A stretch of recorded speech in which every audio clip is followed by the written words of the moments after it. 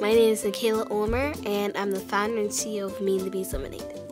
When I was 4, I signed up in a kids entrepreneurial contest. So when I was trying to come up with a product, I got stung by 2 bees in 1 week, and that really hurt. But I also got a 1940s cookbook from my great-granny Helen. I was so afraid of the bees that my parents encouraged me to do some research on them. I found out how incredibly important pollinators that they are and that they're dying. So I decided to create a product to help save them, and that uses my great-granny Helen's recipe as well.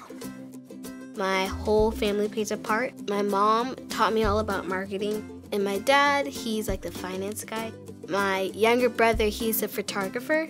It's really helpful that they're all pitching in to help me with my business.